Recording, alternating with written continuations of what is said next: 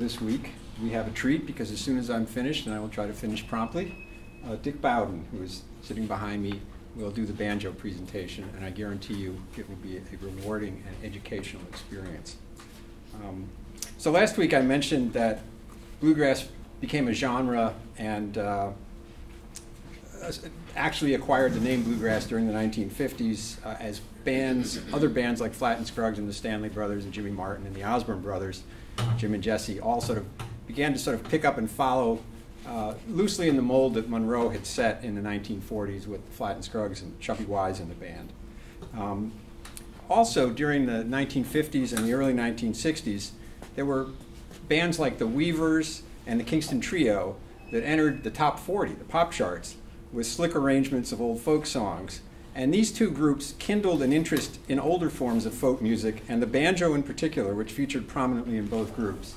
Here's a little clip from the Kingston Trio's, one of their big hits from the late 50s, MTA. But did he ever return? No, he never returned, and his head still unlearned. He may ride forever beneath the streets of Boston. He's the man who never returned. Look at that.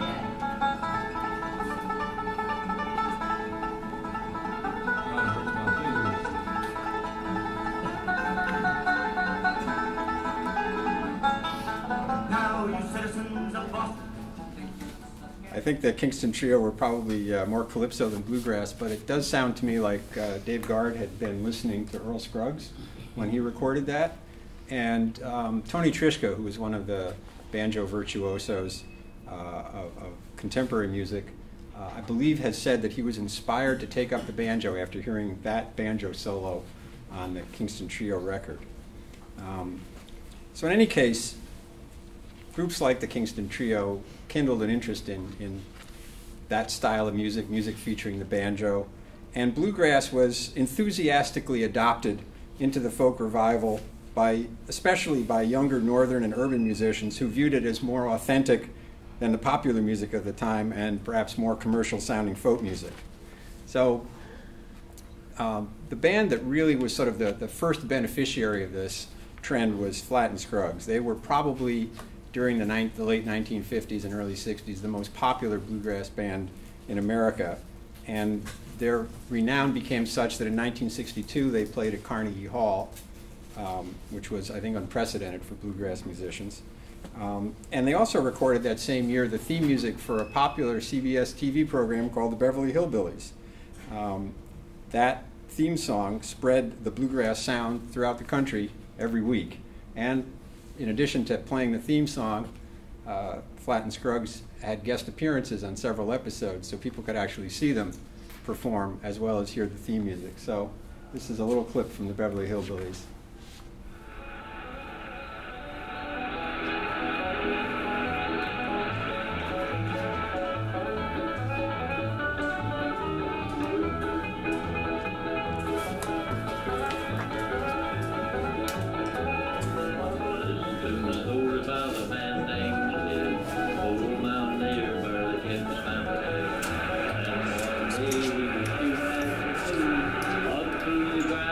We got a little, yeah, we can cut that one out.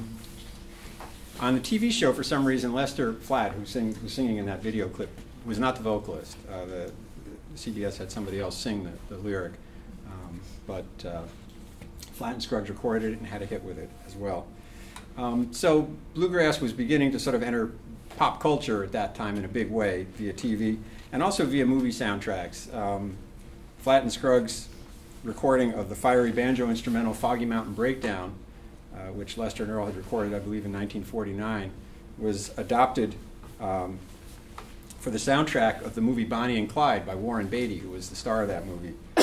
Beatty had grown up in Washington, D.C. He was a musician. He was familiar with bluegrass, and he wanted something to supercharge some of the chase scenes in the soundtrack, so he used Lester and Earl's original recording of Foggy Mountain Breakdown, which again became a pop hit in the late 60s as a result.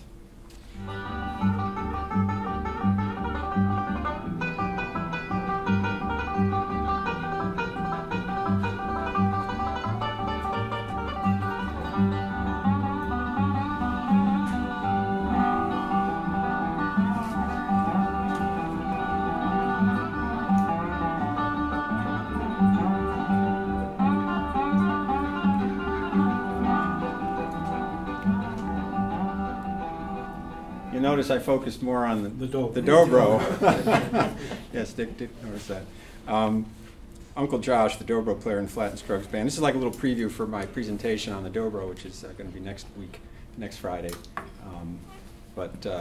Uncle Josh got to share in some of the glory on Foggy Mountain Breakdown, although he wasn't in the band when Lester and Earl originally recorded it, so the soundtrack version of Foggy Mountain Breakdown that it was included in Bonnie and Clyde doesn't have the benefit of Uncle Josh's splendid dobro licks. The other movie soundtrack that really put bluegrass and the banjo front and center was the tune Dueling Banjos, which was composed by Don Reno, another five-string banjo virtuoso of the day and popular band leader of the Reno and Smiley Band, recorded by Reno and another banjoist in the 1950s under the title Feudin' Banjos. It was adopted for the movie Deliverance and appeared in the soundtrack of that movie and also on the soundtrack album, performed by Eric Weisberg, who was one of the I guess you'd call him folk revival banjo players. He was a banjo virtuoso. He was, I believe, Juilliard-trained musician, and he did a lot of session work in New York City, including this, and also I believe he appeared on John Denver's recording of Take Me Home Country Roads. Anyway, we'll have a little bit of that. You're probably familiar with this as well.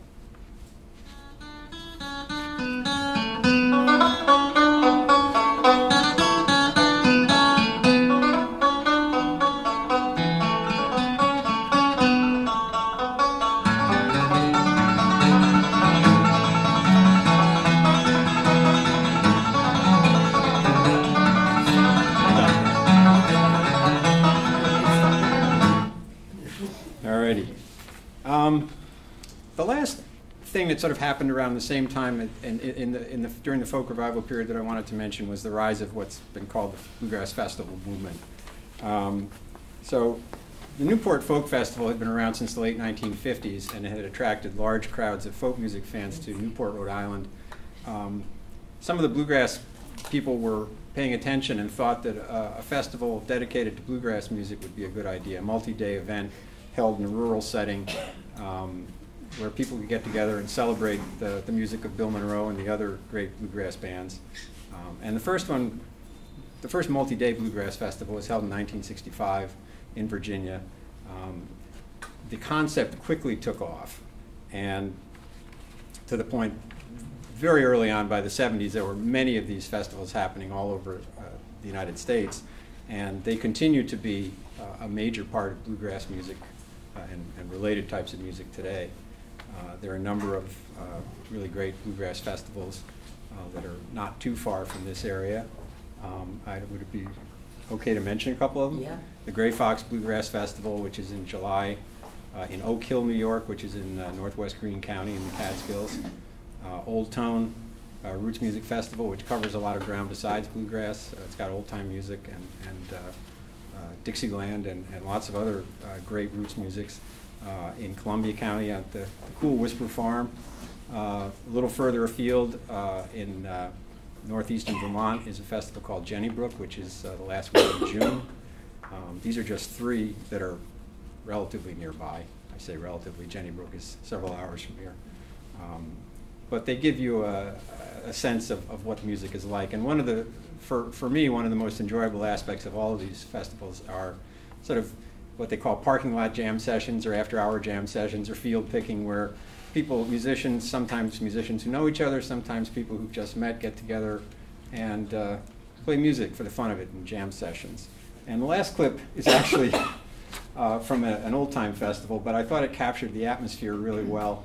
It's contemporary, and what I like about it is that it features two instrumental virtuosos, fiddle virtuoso, old-time fiddle virtuoso named Bruce Malsky, who actually lives in this area. He lives in Beacon, and an old-time banjo player named Allison DeGroot, who is a woman playing the banjo, and she's a terrific banjoist, and a lot of young women fiddle players who are sitting in and playing with these two masters. And I thought it was nice to see that this kind of music or similar type of music is something that young people can relate to. So I just thought I'd close out my part of the presentation this week with a little clip from an old-time jam session at Cliff Top.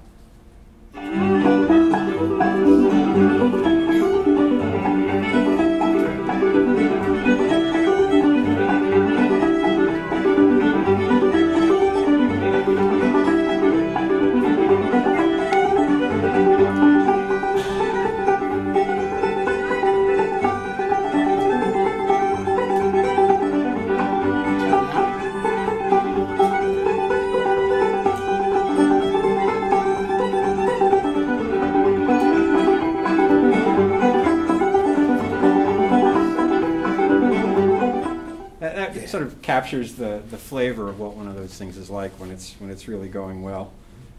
And you may or may not remember in the first class I was playing some tunes by old-time fiddle players from Kentucky who maybe could give a little bit of a sense of what Uncle Pen might have sounded like had he been recorded. And one of the old-timers was John Salyer, whose tune that was. Yes? I hope this is okay. Oh, sure. If your favorite part of bluegrass festivals is the jamming, and you're not really into tenting, there's also Jamvember, which is the weekend before Thanksgiving, and it takes place in a hotel just outside Boston. That's terrific. Okay. It's all jamming. No concerts, right? No concert, just Yeah. jam. That's Jam terrific. That's what the staff places do. Oh, it's in Framingham at the Yeah. at the hotel. Okay, great. And people go just to listen, not necessarily. Yeah, I go just to listen. There's something on the website, or Yeah, is that a Boston Google it. Bluegrass Union thing, or? Jamvember. Okay, Jamvember. Yeah. All right. Well, with that, I am very pleased to be able to turn the program over to Dick Bowden, master banjoist and bluegrass historian extraordinaire.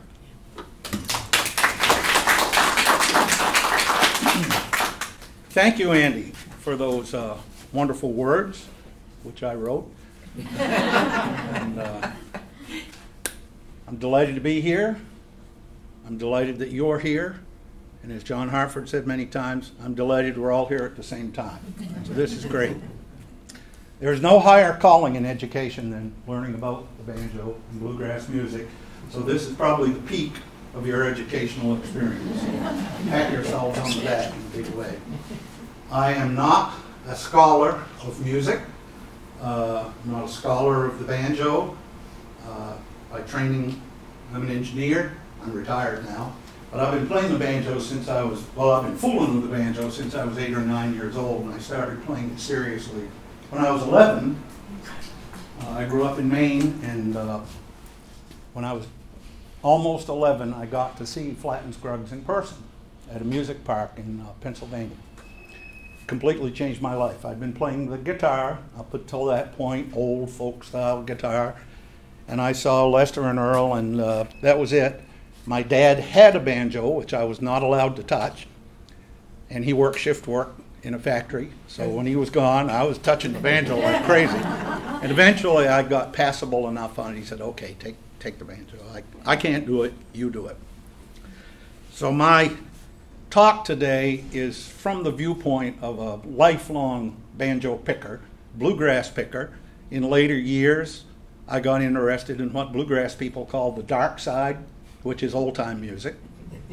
There are warnings against going to the dark side. But I love old-time music, and that little clip there at the end was really great. Question? The next time you give this presentation, Yes. for his memory, you really need to put a little piece on Pete Seeger in there. Don't get ahead, please. There's no extra credit for getting ahead. Thank you. Put it in quick, Lynn. It's an old-time music versus bluegrass. What is old-time versus bluegrass? Yeah. I'll talk about that a little bit, but it's really more in Andy's presentation about what is bluegrass. But bluegrass evolved from old-time music. Old-time music is older. I have a recording from 1944 where the band leader says, now we'd like to do some old-time music for our old-time friends. In 1944, old-time music was a thing. In those days, it probably meant music before recordings that just was played by their grandfathers. And then others would say, no, it's before radio started to popularize music of all kinds. So it's kind of before there were records made in one way or another. It's just people playing. Bluegrass, by comparison, was influenced by what I call 4 different streams, one of which was Dixieland jazz, which was very performance-oriented and soloist-oriented. You had a band, but there were at least 3 or maybe 4 or 5 members of the band who would step out and take solos. And they'd step back, somebody else would step. Old-time music, everybody plays all the time, 100%. There are no solos in old-time music.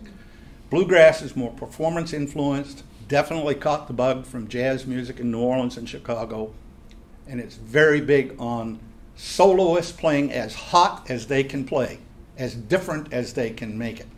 Old-time music is much more focused on, we're all going to play the same notes together. We're going to learn this song as a family, and this family is always going to play this song the same way. So that's the short answer.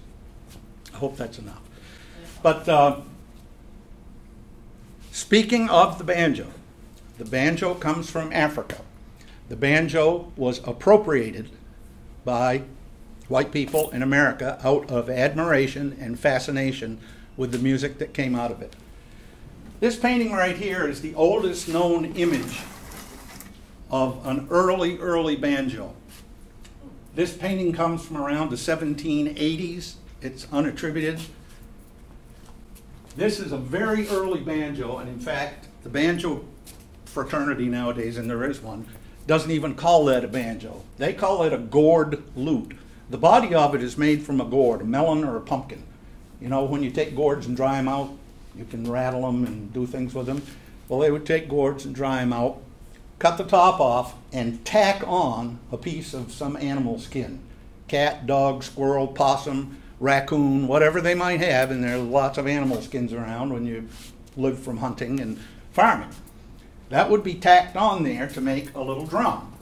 So basically, it's a drum with a stick literally shoved through it. It's just poked through the gourd. The strings were made out of horse hairs, hand twined together. And that is an accurate picture of an early banjo.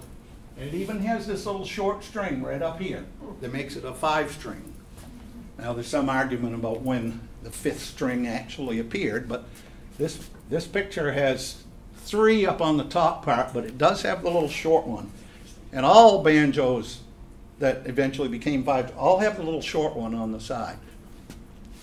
So I don't think this even has a formal title, but it's generally known as plantation imagery of the banjo. So then it evolved a little bit more. The next picture, please, Lynn. This painting comes from the late 1890s, and at that time was considered a nostalgia painting, a nostalgic painting, not historically accurate. The title of this is The Banjo Lesson. This banjo has evolved into the shop-made instead of homemade banjo, and it is a 5-string. If you get the right light, you can see the little short string on the side. So those are some old-time images of banjos by their original players of banjos. And let's see what the next one says. This is the instrument that sort of precedes it from Africa, West Africa. It's called, there are others, by the way, with different names. This one's known as the akonting. You see it's got a gourd or a turtle shell or something with a skin stretched over it, a stick poked through it, and this one has 3 strings on it. And some of these, the player didn't even use his left hand at all. It was like a harp attached to a drum. And you just pick the various strings with one hand as you would a harp.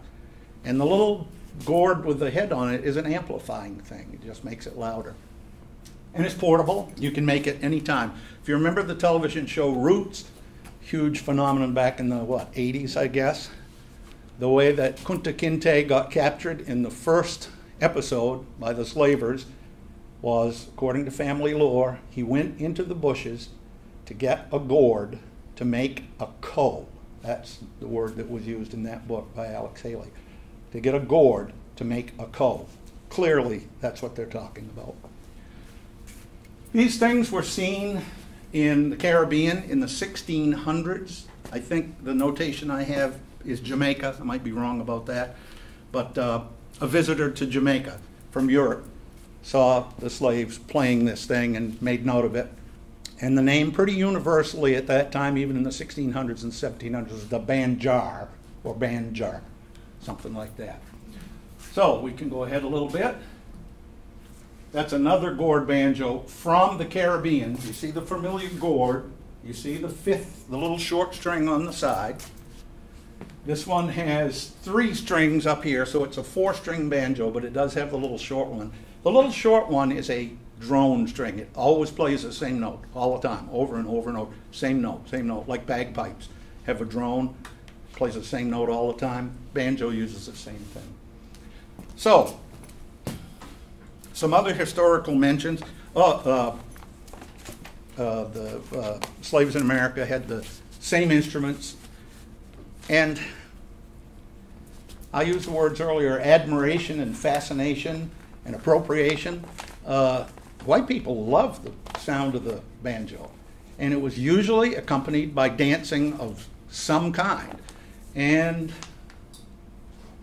a German music professor was visiting New Orleans in the early 1800s, and he saw a slave's Sunday music making, big jam session, dance party. And he actually was able to capture the notes he was hearing and write them down. That's the first written sheet music of the banjo. It's about 1810. And again, fascination. This is wonderful. It's like all music, anything new and different that catches your ear.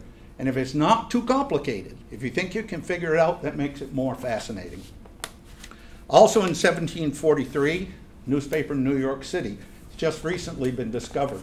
In this newspaper was discovered someplace by a scholar who's really digging into the banjo. 1743, there was an ad for an escaped slave, and it said he can be identified because he carries a banjar and plays it very well. So that's, one of the earliest recorded American instances. So, white boys around the farm, around the plantation, whatever might be the right word for it, fascinated by this music. It's pretty approachable, it's not too difficult, started wanting to learn to play these instruments. So they wanted to build these instruments. They didn't necessarily build them out of gourds by that time. They had access to things like cheese boxes and meal sieves, which is a round hoop with a screen in it, and they would take those and turn them into banjos, borrowing the principles. There was a farm boy, they would take these homemade banjos and get various jobs, and the first job that's been recorded by a white man playing a banjo was in a circus. And it became a popular between the acts diversion at the circus to have a banjo player and what we would call a tap dancer or a soft shoe dancer. They always went together. The banjo would play, the tap dancer would dance. And it could be a white man and a black man, white man playing the banjo, black man dancing, and reverse, 2 white men, 2 black men. It was all kind of interchangeable at those times. The focus was on here's some music between the acts. Became quite popular, and a number of people saw this and liked it, and in particular, a farm boy from Appomattox, Virginia named Joel Sweeney. He was fascinated by this. He built himself several banjos, even a left-handed one for his sister, even in those days. This is in the 1830s, 1840s. And he's the one who kind of standardized it, 4 strings up here, and the 5th one is the short one over there, and that's where the 5-string banjo, everybody acknowledges he's the guy who made it popular. Not only did he build them, but he went and played in circuses. He played in the Civil War with some Southern Generals music band. He and his brother were attached to some general or other and played for their entertainment.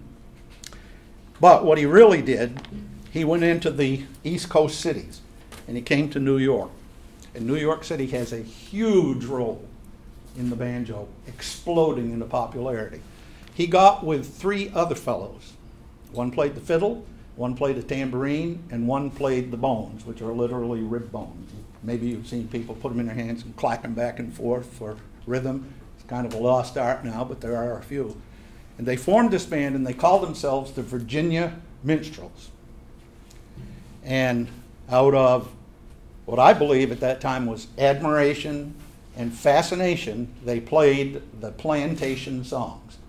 And hesitate to go too deep into it, but they painted themselves up in blackface, and that was the beginning of blackface. Although blackface originated in Europe in the theater, not in America, but they put on blackface and would play these old, they call them old familiar Southern plantation melodies. Most of them they made up, but some of them had a basis in what they'd heard. Well, who knew it? In literally 1 year in New York City, this music exploded quicker than rock and roll. And pretty soon, every theater in New York had a minstrel show of some kind. And these minstrel bands just grew exponentially. Within 1 year, these minstrel bands were touring England and Scotland and Ireland and playing for the king and queen. It's been the fastest explosion of a new kind of music that ever happened. And the bands got bigger than 4 people. They eventually became 8, 9, 10 people. They started doing comic routines and jokes and skits. And it turned into 2 other kinds of music. Ragtime, the early kind of banjo music that was played very syncopated and kind of slow and really fit tap dancing or soft shoe dancing. And that became ragtime. Those rhythms became ragtime. And the jokes and skits part of it became vaudeville. And I'll pause right here. I did this talk for Marist College 2 years ago. It's being videoed back there, and it got on the internet. And I was torn to pieces by a banjo scholar who really scolded me. I emphasized all the wrong things. I didn't say the right names. I was dabbling in history I have no business talking about. So if you're watching, you come here and do the talk next time.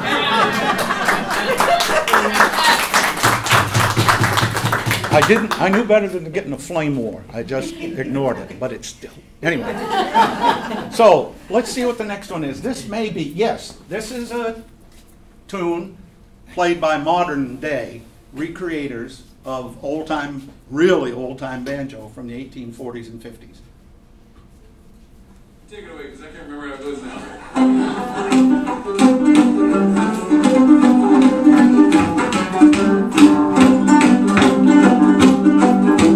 Jackie Gleason can dance to that.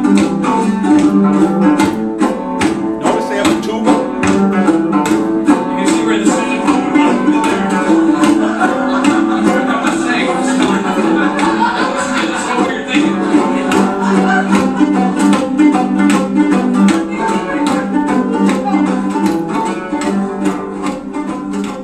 They're playing 2 shop-made banjos, not homemade. Yes, question? How much of this music can you trace, and do you have any examples back to the Scots-Irish heritage that they brought over into the mountains with them? It's actually easier for that later in the 1800s, post-Civil War. This music is not necessarily Scots-Irish, although it turned out that a lot of banjo player, tap dancer buskers in New York City, especially the Bowery, extremely well known. If you remember Gangs of New York by Martin Scorsese, is that right? He actually has some of that in the Bowery taking place at the 5 Points. That exact kind of old plunky banjo and a tap dancer with a hat out. It was extremely common. And it's not Scots-Irish at all until later on when the fiddle begins to predominate. Because the fiddle, as opposed to violin playing, the fiddle really was heavily influenced by Irish sheet music. Dick, was that really a sousaphone in the background or a tuba? I think it was a regular tuba, but I'm not an expert in it. It's not filled in somebody's house. Backing up But musicians. that you see that in Dixieland. The early Dixieland always had a tuba. And then eventually became a bass fiddle. But the tuba is a marching band instrument. So anyway, I think we have one more picture here. This is the modern shop-made banjo. It's no longer made out of a gourd. It's made in a shop. It's not homemade. I have one here, just made about 20 years ago in Virginia. It has metal on it. The head is not nailed on. It's put on by the same thing. The early makers were drum shops. They made drums. This is exactly how a drum is built. There's a metal band here, and these tightening screws pull the head tight so it will do its job. You know, that's a drum, right? With a stick on it with strings to amplify the strings. So I'm going to attempt to play one little piece that comes from back in those pre-Civil War days. There's no back to that. Correct. And they didn't at the time. This song is called, and I'm terrible at this, it's very hard for me to play this. I've only been working on this for about 10 years. See how low it sounds? This is a modern banjo. This has metal strings. This has gut strings made from sheep intestines. This is called Essence of Old Virginia with Apologies. And you'll notice how slow it is.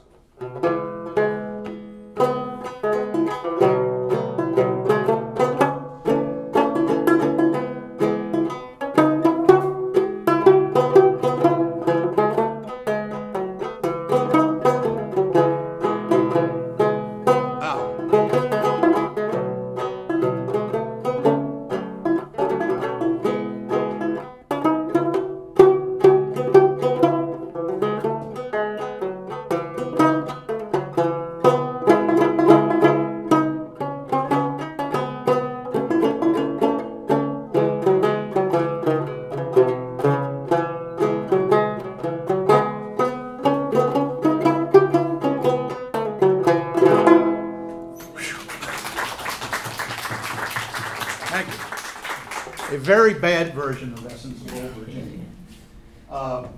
There are recreators to this day, white and black, who work on these old styles and are very, very good at it. And one thing that's unusual about the old style of banjo, all of it got written down in sheet music. And you can go to libraries, and it's all reprinted now, but you can find every song that was played in those days. In addition to playing it on stage, they sold sheet music for income. So all these old songs, if you want to do them, you can learn them. Yes, question? That tuba that we saw. Yep. I'm going to throw a theory out at you. I have no idea. But after the Civil War, and this happened to Louis Armstrong, he picked up his first cornet from a hawk shop. The Southern guys who were playing in the bands had no money. They sold all their instruments. Yeah. There's no such thing as a bass fiddle in a marching band in the Right. Civil War, but there probably were tubas. And maybe they ended up in the hawk shops, and that was the first way to get a bass added to your group. This particular picture, the banjo has frets on it, and frets come from the guitar world. This banjo is considered pretty primitive. It has no frets, so it's like a violin. Any place you put your finger, you get a note that's not necessarily a note the piano can play. It slides up and down a lot, so no frets, or fretless. The picture there shows a banjo with frets. Also has a lot of decorations. You see it's got stars and dots and things in it. These were made all up and down the East Coast by drum shops, guitar shops, fiddle shops. The banjo was wildly popular, and everybody wanted a banjo. Joel Sweeney, they think, eventually turned over his banjo design to a drum maker in Baltimore, and banjos were made at this shop in Baltimore that anybody could buy. There was a huge banjo company in New York City that turned out banjos from dirt cheap to, very nice. Another famous banjo company was in Philadelphia, and they tended to focus on really nice banjos, and they in all the catalogs after the Civil War said, we're elevating the banjo. We're not going to play those rude melodies anymore. We're going to play fine music that ladies and gentlemen will listen to in evening dress. And they made it work, and that's another whole stream of banjo playing called classical banjo. Philadelphia, Boston. Boston had a huge banjo making establishment up there, several companies. Connecticut, Vermont, other places in New York, Ohio. The banjo was so popular, everybody wanted it. Okay. Now we're going to start getting closer to bluegrass. The minstrel show dominated American show business for, 60, 70 years. And nowadays it's frowned on. I don't know the correct word, exploitative or exploitive, I don't know. But you don't really see them anymore. You can find people who play it and make records of it, which is considered, I guess, slightly more acceptable. But This fellow here, Uncle Dave Macon, was born after the Civil War in Tennessee, I think 1880 or something like that. And he learned all of these streams of banjo playing. The circus players, he personally learned to play the banjo from a fellow who played in a circus. He grew up around Nashville. He was a city boy, in fact. His parents owned a hotel in Nashville where the steamboat orchestras, you know, and performers used to stay in the hotel. And he learned all these things. And he learned to play classical. He learned to play hillbilly, like the folks out in the mountains were just kind of scrubbing away, accompanying the fiddle. The fiddler was the good musician who, you know, really knew all the notes. And the banjo just kind of kept along for accompaniment. But he learned all those styles. He also learned all the singing and the jokes and the poems and the religious sayings. And he had a complete one-man show. He could hold people for a couple hours on the courthouse steps between playing and telling jokes and stories and all that. That's a picture of him as a young man. Obviously, that's a shop-made banjo. You see a lot of metal around the rim of it. It has frets on it. And he was an expert banjo player, but even more than that, he was an expert entertainer. He was the first star of the Grand Ole Opry. He went on their second program in 1925. The first program was just an old fiddler, an old gentleman with a big white beard, and he played for an hour or so, and they got buried in telegrams. People just couldn't believe it. This was great. He was on the second program with his banjo, telling jokes, singing songs, reciting poetry, generally raising hell. He was a hell raiser. He drank pretty hard, but he was a wonderful entertainer. So there's Uncle Dave. Let's see what we got next. Here's some video of Uncle Dave in about 1940 in his old age. A bunch of fellows from the Grand Ole Opry drove to Hollywood and made a movie. Uncle Dave was featured in it. Conductor was standing right now, the rope in yonder to his banjos all aboard. They reached up and pulled a string. Bang a bang a bang with the banjo train. Taking me back, taking me back, taking me back, taking me back, taking me back to that old Carolina home. Oh yeah, taking me back, taking me back, taking me back, taking me back, taking me back to that old Carolina home. That's his son accompanying him. Uncle Dave played till 1953 on the Grand Ole Opry, way into his 80s when he died. But he was known as the grand old man of the Grand Ole Opry, and people just could not get enough of Uncle Dave. And I'm fortunate enough to know a couple of young fellows down in Tennessee and Alabama who have really studied Uncle Dave. And they knew an old man in Tennessee that Uncle Dave taught back in the 30s and 40s. And he had Uncle Dave's material. He was never a professional entertainer. He was a farmer. But he had all that stuff down cold. And he taught it to them. And I've stolen this from one of them or two of them.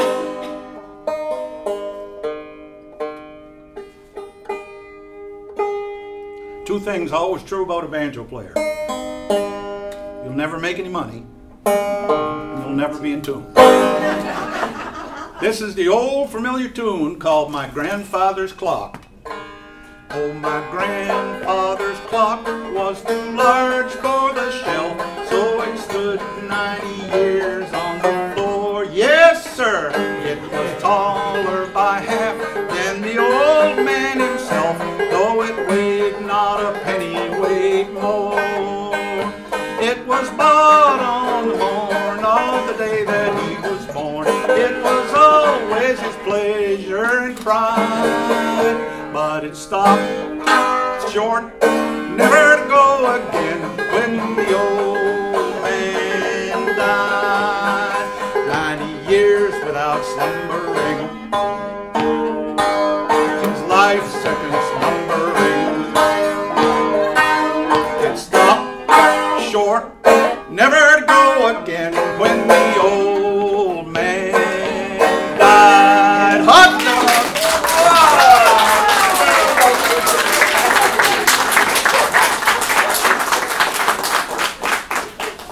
I know 4 people in the country who can do that well. 4. One fellow's in Pennsylvania, one's in Alabama, one's in Tennessee, and 2 are in Tennessee. And they can do that all night long, and you wouldn't believe the repertoire of everything that goes into that. So that's Uncle Dave. He was really, that's old time. And he had every banjo style in existence. He could play it. He made 200 and some records, 78 records, one of which was about coming to New York City to make a record, a meta record. And he talked about his trouble on the subway and the barbers charged too much and all that. These two boys on either side, Sam is on the left, Kirk is on the right. When they were really young men, they accompanied Uncle Dave on his road show. And they would play the guitar, the fiddle, or other banjos with him, whatever was needed. And they're on a number of his records in the 1920s. They became their own band. They're called Sam and Kirk McGee, the boys from sunny Tennessee. Next one. This fellow here, his name is Charlie Poole. He's considered a huge influence on bluegrass, banjo. He was playing in the 1920s. He was a terrible drunk, and he poisoned himself with alcohol and died about 1930 or 31. But he made a few records that sold very, very high numbers. The most famous one was called Can I Sleep in Your Barn Tonight, Mister? Huge hit, sold hundreds of thousands of copies. He wasn't where's my banjo? He wasn't a particularly great banjo player, but I've listened to all of his recordings. He could play, but he only made, I think, 1 or 2 solos. Out of 50 or 60 records he made, he only played 1 or 2 solos. He plays a Gibson banjo up there that has a back plate on it. This is called a resonator. And what it does is it really projects the sound out the front instead of being buried in my stomach. So this is loud, very loud, very loud. And he played one of these. He didn't play it very fancy or very hot, but because his records were so popular, and he did a lot of personal appearances around the Virginias and Carolina and Kentucky and Tennessee, I guess. He's from North Carolina. A lot of young fellows in the 1930s and 20s listening to these records wanted to do that. So let's see what the next one is after Charlie Poole. Here's one of them, roughly the same age. He was a religious man, didn't drink, and he lived to be over 100. His name is Wade Maynor. You notice he has a banjo almost identical to the one I picked up here. This is the same model. This is the same brand, Gibson, and the same model. It's a master tone. It's kind of decked out in gold and really pretty wood, and it was made for show in addition to its sound. And that kind of comes from Dixieland and jazz. They did some things with the banjo starting in about 1910. They started taking strings off it. And they wanted, instead of picking it, they just wanted to play it with a flat pick like it was a guitar. And it was a rhythm instrument for Dixieland. And every Dixieland band had a banjo in the 1910s. And the first one that had just 4 strings on it was even called the tango banjo because it was used in the first tango bands. Tango waltz, tango dance, tango band, tango banjo. Now it's known as the tenor banjo, but then it was called. And then they made, well, let's make one that plays just like a guitar. Okay, so they called that the plectrum banjo. It has 4 strings on it. You strum it with a pick, just like you were playing a guitar. Also used for Dixieland and swing music and big band music. Dance bands really liked these banjos you could strum. And they liked them to be pretty. They liked them to be gold. They put rhinestones all over them. They put electric lights inside the head with crude wiring, hand wired into the wall. So inside the head there were colors. And that's why these banjos got so pretty. That kind of sprang from Dixieland, jazz, swing bands, dance bands. But by about 1930, certainly, the banjo was dead in that music. The guitar just stepped right in, took it over. But nobody played the banjo. All the banjo players got rid of their banjos and took up guitars. Boy, I got to move. So that's why these banjos get so pretty. Now here's an old fella, Grandpa Jones. We're getting up into the 1940s now. He grew up in show business in the 1930s playing on radio, as did Wade Maynor. He played on radio all through the 30s and made records. Grandpa, he's from Louisville, Kentucky. As a very young man, like 19, they dressed him up in a mustache and powdered his hair and called him Grandpa because he was a grouch, and he was a grouch his whole life. He's famous for beating his car because it stalled in an intersection in Nashville, like Basil Fawlty. But he sang all comic songs. And he just kind of banged away on the 5-string banjo to accompany his voice. He became very, very popular in the 40s and 50s. He was a member of the Grand Ole Opry. If you remember the TV show Hee Haw, he was a standard member of the show on Hee Haw. He did jokes and recipes. What's for dinner, Grandpa? You remember that? And he'd give these ridiculous country recipes for possum and coon cooked with a sweet potato and all this stuff. But anyway, that's Grandpa. That's shots from a TV show. Here's the ultimate entertainer around this time, World War II, the 1940s, of the old style of banjo. This fellow is known as String Bean, the Kentucky Wonder. He's from up in the mountains of Kentucky, not a city boy at all. All he would eat, he hated beef and milk, said he wouldn't have it in the house. He ate hog, potatoes, cornmeal, and white lightning, pretty much, was what String survived on. Buy a barrel of flour every few months for his wife. Never learned to drive, but he had a new Cadillac every year because he made just enough money for that. He was very happy. String is an eyeful. Go ahead.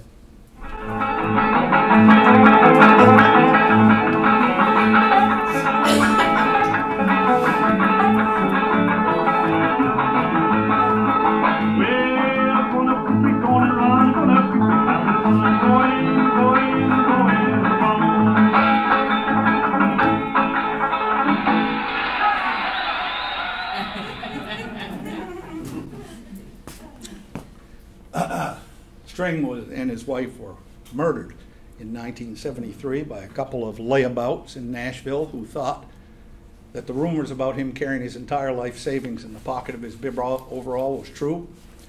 It wasn't true, but they shot him anyway. Those boys have served a long time in the Crossbar Hotel down there in Tennessee. And they're safer in there than they are on the street, I'll tell you that, because everyone on the Grand Ole Opry would gladly exchange his life to get a hold of those guys.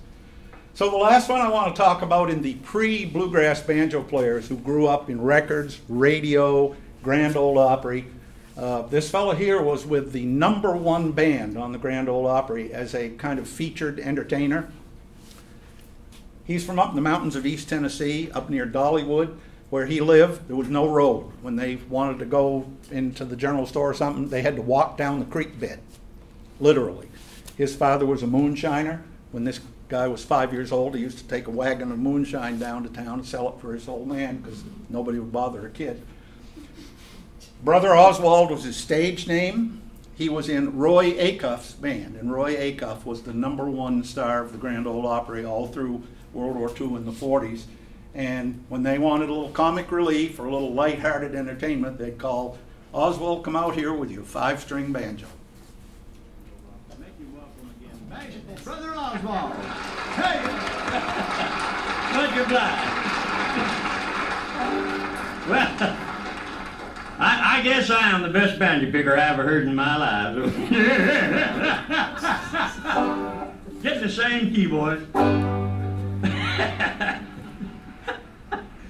Well, it is the way down Columbus, Georgia. Wanna be back in Tennessee. Way down Columbus Stockade. Friend that turned their backs on me. Don't leave me if you wish to. Never let me cross your mind in your heart. You're never down there. Leave me, darling, I don't mind. Now play. He knew Uncle Dave Macon, and he adopted all the jokes and the costume and the foolishness and all that. And I'm so happy I got to meet Brother Oswald, and I got to play with him.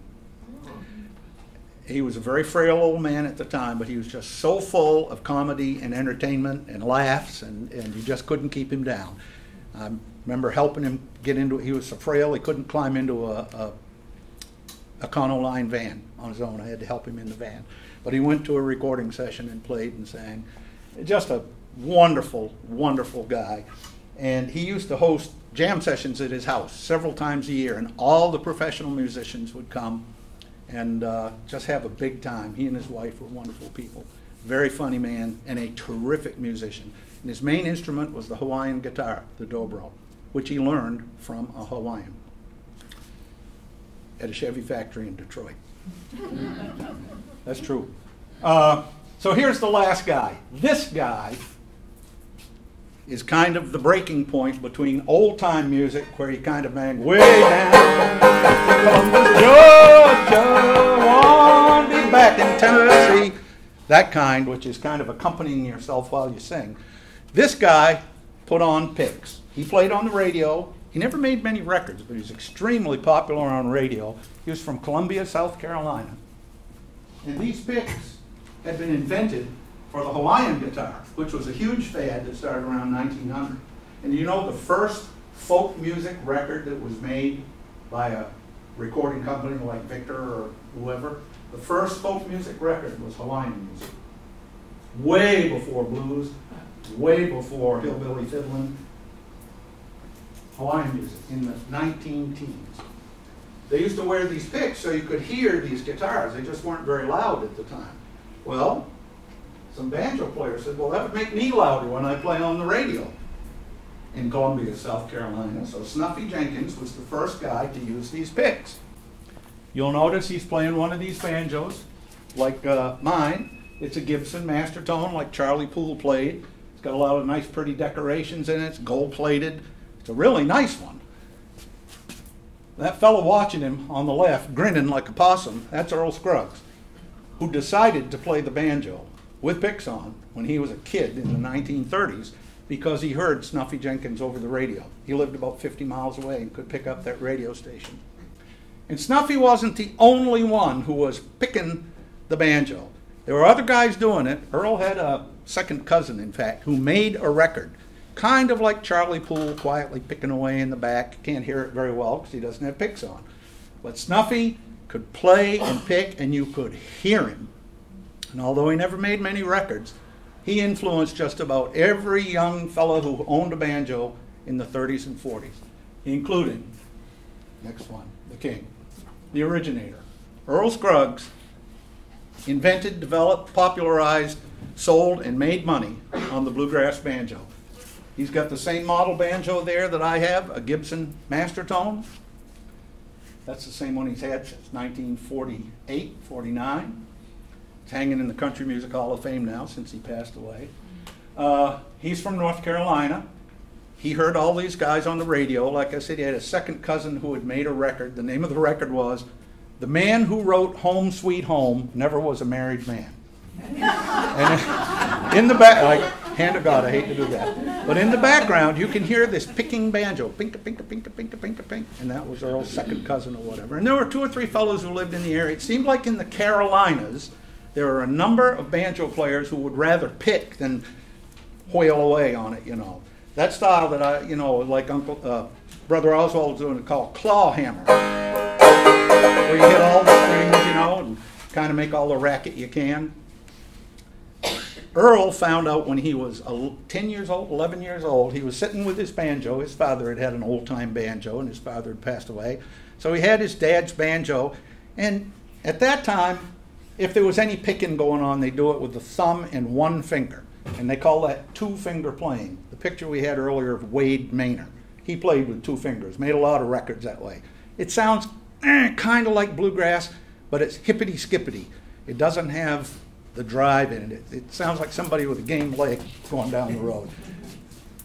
Well, Earl could play that, but he put another pick on one day, and when he was 11, he's just fooling around, as you know, young boys will do, and he was playing an old familiar tune. You know, he didn't make it up. He's just trying to say, now how can I get that other finger in there and smooth it out?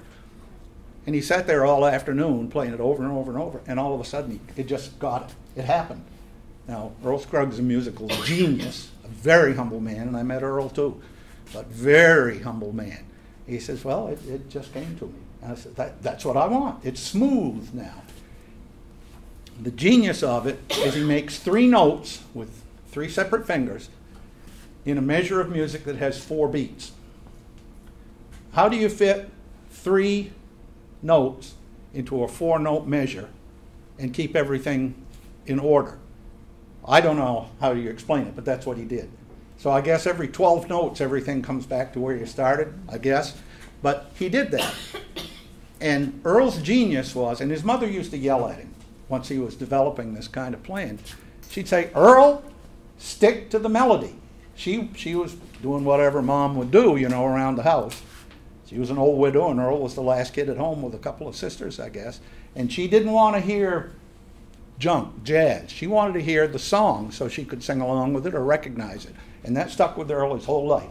Anything he played, the melody is in there with a lot of other notes surrounding it. And that's about as far as you can go in explaining Scruggs-style banjo in words. He joined Bill Monroe's band in 1945. Instantly, just completely blew away every other banjo act on the Grand Ole Opry.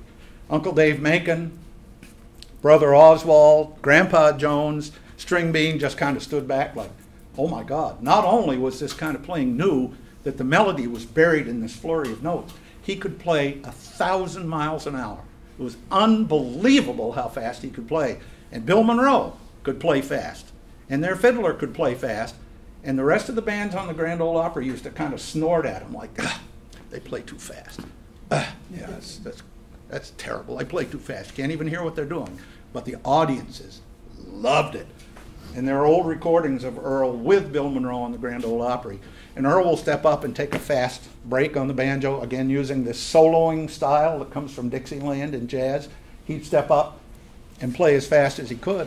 The audience would, it sounds like the early crowds for Elvis. It sounds exactly the same. People losing their minds. They all knew banjos. They knew what banjos, nobody had ever seen any banjo playing like that. So he stayed with Bill Monroe for almost 3 years.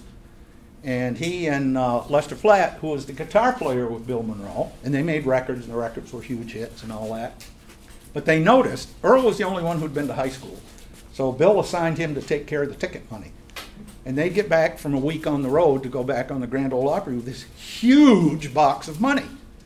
And they noticed they never got very much of it. It sort of disappeared into Bill Monroe's banking account.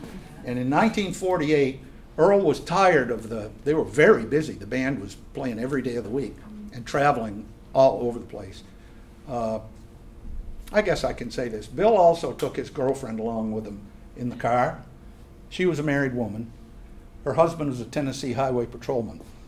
And the fellows in the band were petrified he was going to pull them over someday and kill them all. Literally, Earl has said this, it's in a book. He says, we were petrified her husband would stop us and kill us all. So Earl kind of got stressed out. He decided to quit and go home to North Carolina and stay with his mother and just be a local boy again. So a couple weeks later, Lester Flatt quit, like the magic is gone, we can't do that great music anymore. So he quit and went home to East Tennessee. And oddly enough, within about another 2 weeks, they'd had a meeting and decided to form their own band. And they said for the rest of their life, they never planned it that way, but they just did. So they formed their own band in 1948, Flatt and Scruggs, and got all the acclaim they used to get with Bill Monroe. Basically, they didn't need Bill Monroe anymore. They were that good. And they played together for 20 years and played all those clips that Andy played for you. So Earl was so key because even though his playing was new and interesting, just like way back in the 1800s when the first banjos were heard, it's approachable. If you want to learn to play it, you can learn to play it. It's not like Paganini with the violin. Like he had freakish fingers. Like nobody could do what he did because he had malformed hands. Earl had regular hands and a regular, very humble guy, you know, in the high school. And he would show people how to do it. If they said, Earl, how the heck do you do that? Well, get your banjo. You got a banjo with you? Well, he'd sit down, he'd teach him right on the spot to the day he died. Next picture. Pete Seeger enters in here. In 1948, he published the little red book titled How to Play the Five-String Banjo. And it was very much about, please excuse me, but I'm going to say Pete's general style was kind of a humma-strumma style. It was to accompany singing. You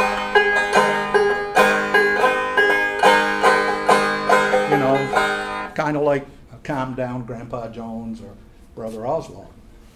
But Pete knew a good thing when he heard it, and he published a page or two in his little red book, how to play Scruggs style banjo. And for 19 years, that was the only printed material that would show you how to start playing Scruggs style banjo. Earl and his wife finally woke up in the 60s that they were missing a bonanza of book sales, and they hired Bill Keefe to write a book for them, and they made a fortune off the book. So many banjo players said, I heard Earl Scruggs on the radio. I heard Earl Scruggs on a record. A friend of mine played a record of Flatt and Scruggs. It's great. How do you do it? They went to the music store. Do you have anything that says how to play the 5-string banjo? Well, we don't sell it, but I have my personal copy of Pete Seeger's book, How to Play the 5-String Banjo.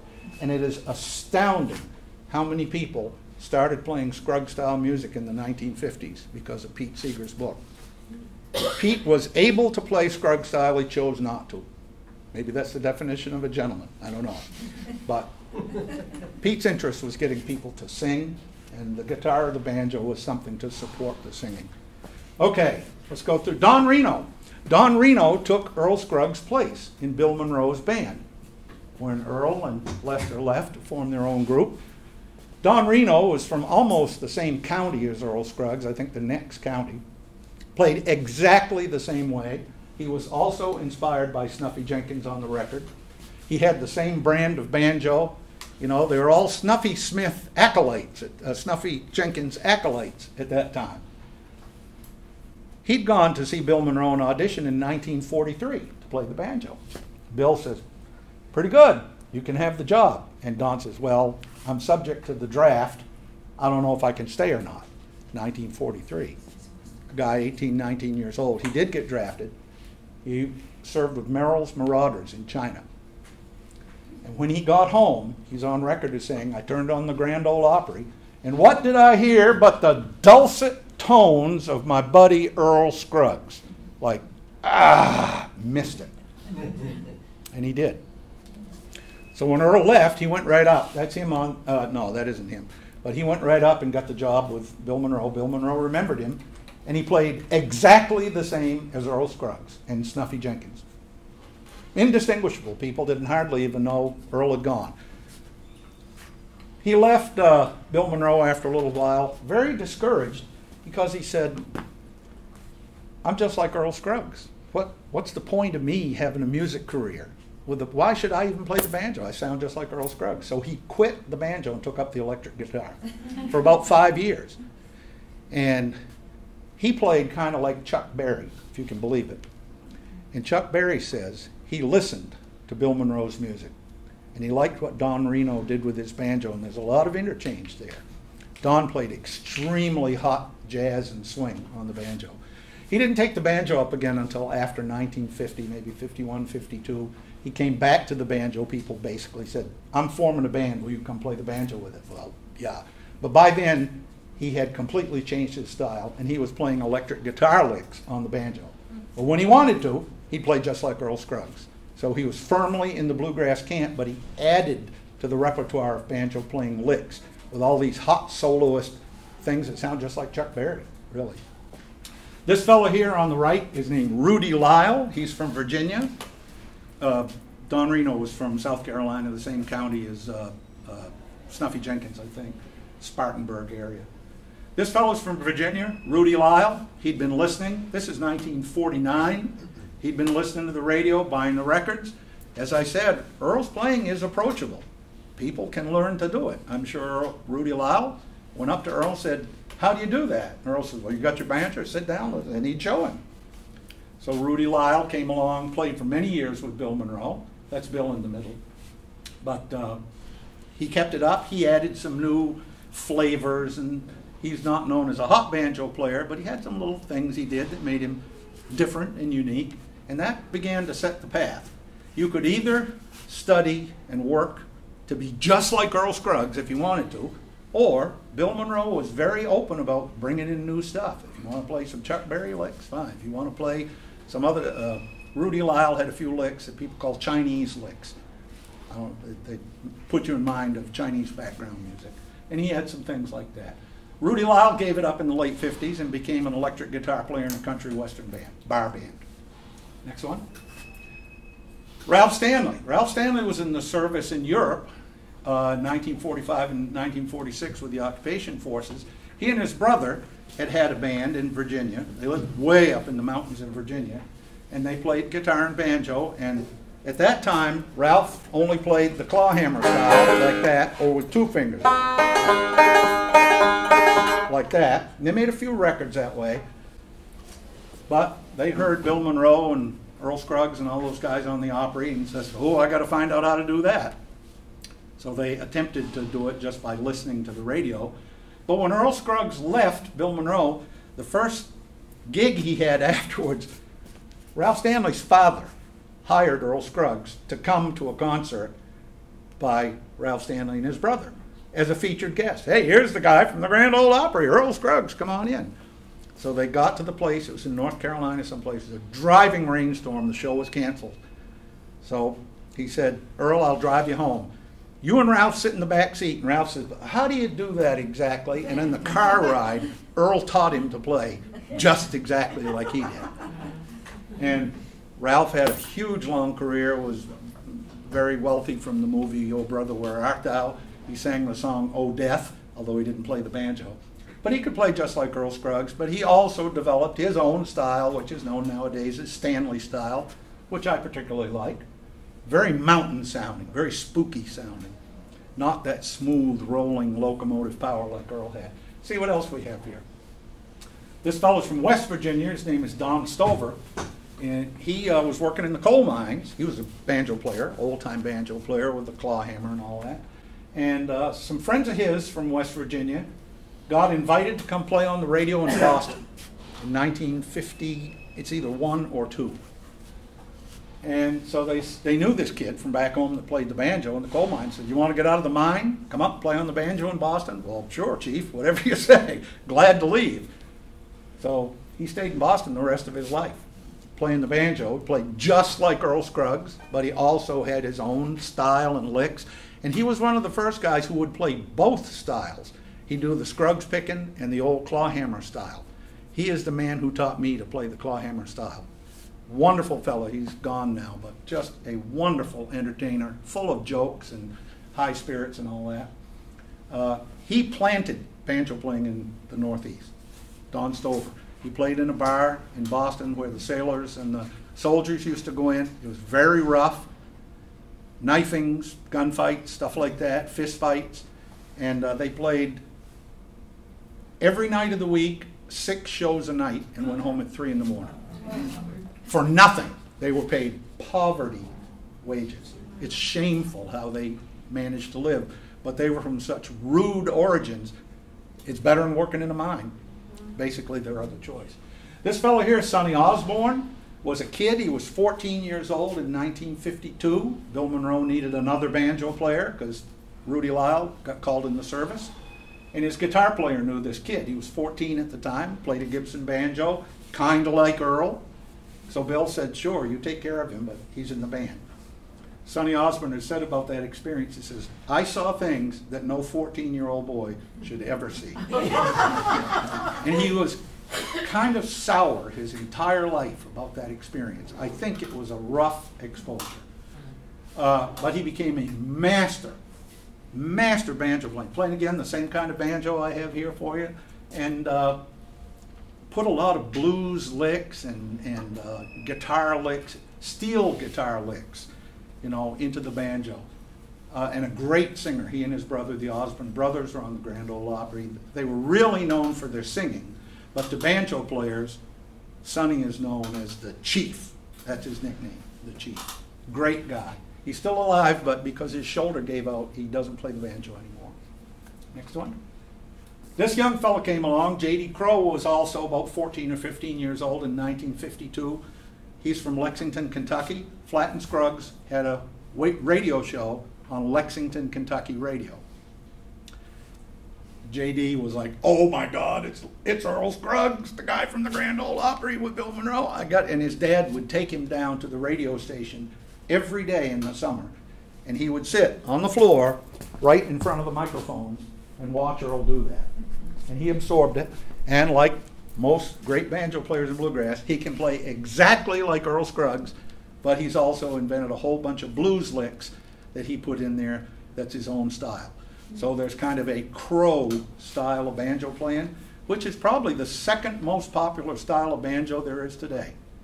You got Scruggs style, and crow probably comes next. Wildly popular, and just so many banjo players play it, you can't tell them apart, which is a problem with banjo playing. That's why you need to do some things on your own. I think we have one more. Bill Keith from New York. Bill wanted to do something, was in Boston at the time he did this.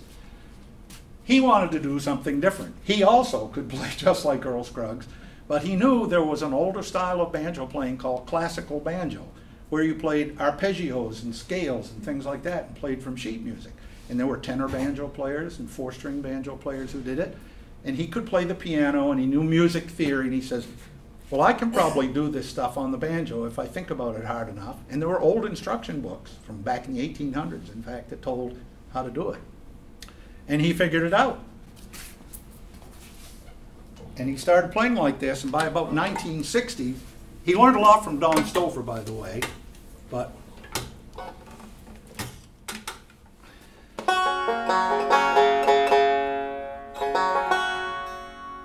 this is Scruggs style, Foggy Mountain Breakdown.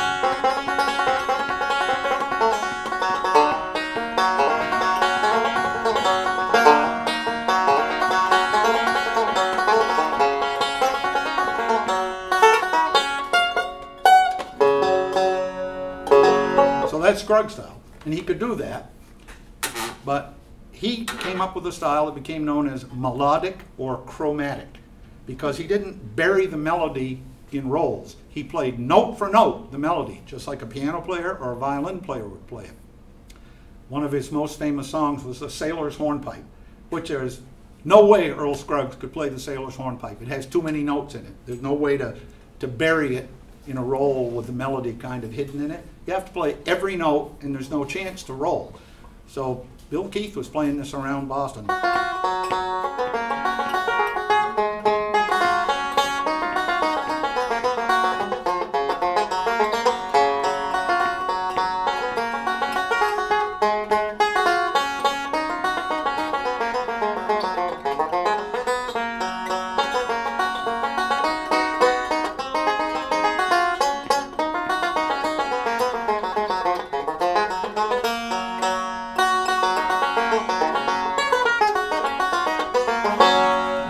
Very true. But he got so he could play any song like that. Even the old Bill Monroe and Flatt and Scruggs Bluegrass standards. He'd come up to take his break, and instead of sounding like Earl Scruggs, he's going all up and down the banjo. And when he would play, it was just like when Elvis or Bill Monroe or Earl Scruggs took the stage. People would lose their minds. And that whole style of playing became known as Keith style. And in the 60s and 70s and 80s, it was wildly popular. It was the second most popular style after Scruggs. Bill Keith went into other kinds of music, kind of left bluegrass behind, started playing the steel guitar and other things, playing in Hollywood and with the Grateful Dead and the Flying Burrito Brothers and the Byrds, and got away from bluegrass a little bit. But he was kind of considered a gray eminence for the banjo. If you really wanted to know the theory of how the banjo worked, both Scruggs style and his own style, very scholarly guy, very scholarly. And he trained a bunch of guys. He's gone now, but he trained a bunch of guys. We can have the next one. Bela Fleck. Bela Fleck is named for Bela Bartok. His parents, well, I hope I said that right, his parents are classical music enthusiasts, so they named him. And oddly enough, this kid with that kind of background was attracted to the Beverly Hillbillies theme. He said it many times. We'd watch the Beverly Hillbillies just to hear the banjo. And it's that fascinating aspect of the banjo, whether it's the old rude and crude aspect or the new amazing, full of notes. And he took it up, and he went so far beyond Bill Keith. He was instructed by a fellow from New York named Tony Trischka, taught Bela Fleck, and Bela just went into outer space. The things he does with the banjo. He had a jazz band called Bela Fleck and the Fleck Tones with vibes and drums and electric bass, and just did incredible things, way beyond bluegrass. Now he plays with his wife, Abigail Washburn, and they play 2 old-time banjos. In fact, he plays one that's about this big across. It's a bass banjo. And he accompanies his wife, and they just do this duet show. Again, way beyond bluegrass. Next one. Noam Pikelny. Noam Pikelny is the hot guy right now. He won the Banjo Player of the Year award from the Bluegrass Association a few years ago. Very intense guy from Chicago. He writes out all of his music, even bluegrass songs, even playing a Bill Monroe song. He made a whole album of Bill Monroe songs, playing just as modern and out there as he could possibly play and still fit the background. And is just an astounding, intense guy. And he has a one-man show that he does with a variety of banjos and guitars, and he sings a little bit. And again, there's bluegrass in there, but he's gone way beyond bluegrass. I think we have a couple more. We have 2. Steve Martin. Steve Martin, when he was a kid, oddly enough, heard Earl Scruggs play the banjo and wanted to do that. And he did that. Another thing he wanted to do was magic. And he learned to do magic. He lived in Southern California, and he got hired at Knott's Berry Farm and Disneyland to play the banjo, to do magic, and he used the banjo to support his show. Kind of like Uncle Dave making a joke here or poem there, you know, play a little banjo, ha ha, wink wink, nudge nudge, you know. And he became known as the wild and crazy guy, but he always played the banjo. One of his great buddies was a fellow named John McEwen, who was in the Nitty Gritty Dirt Band, who made the great album in the 1970s, Will the Circle Be Unbroken? And between the two of them, he got into the bluegrass banjo world and has been well accepted.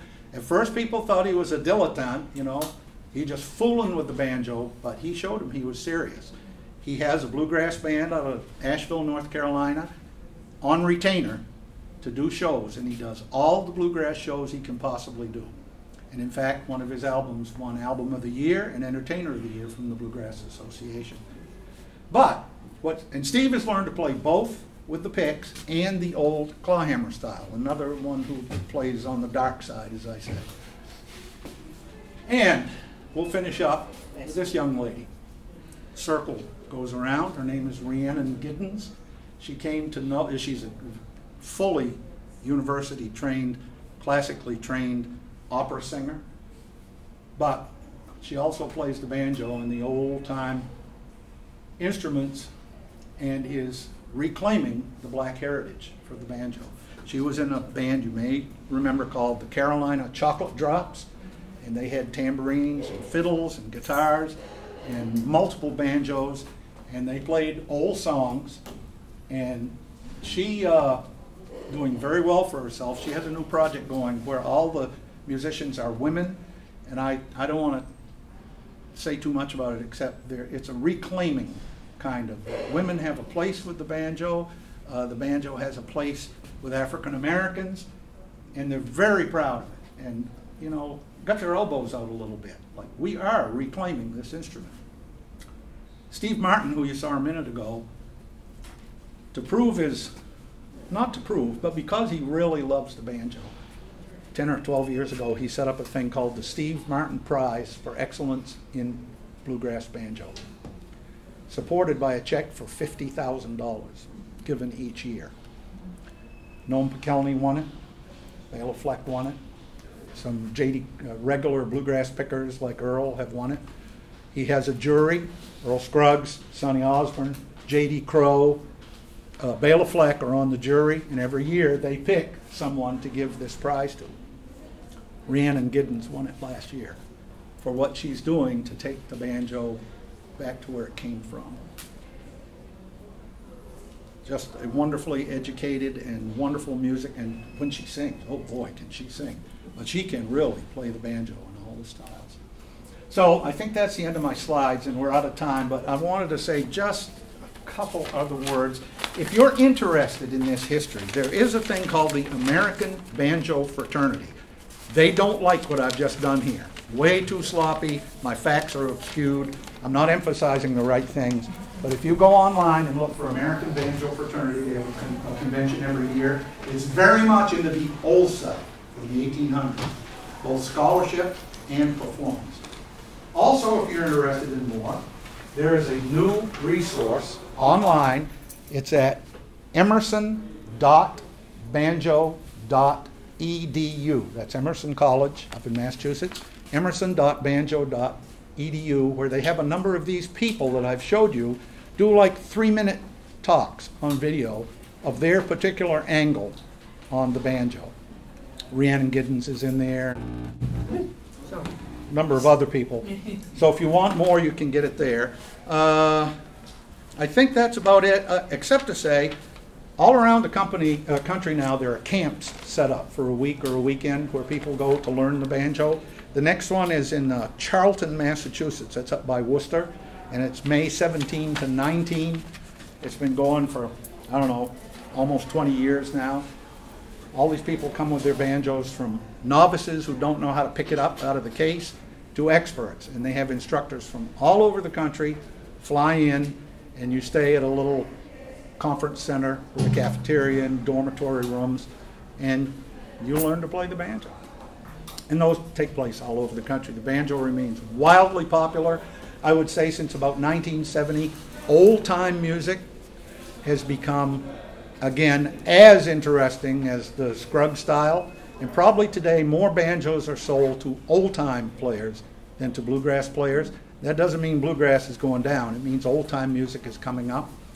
However, the 4-string banjos almost did. They got replaced by guitars, as I said. The Mummers Parade on New Year's Day in Philadelphia, you ever see that? Where you got all these guys in these wild costumes going down the street, blasting away on these banjos. That's about the last place you can reliably see 4-string banjo playing. And it's all about the show. It's not about the music. It's about the show.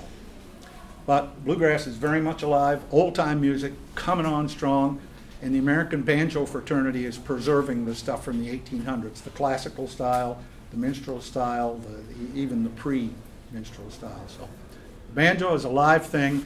It's found a terrific home in bluegrass music because 1945, the 5-string banjo was almost dead.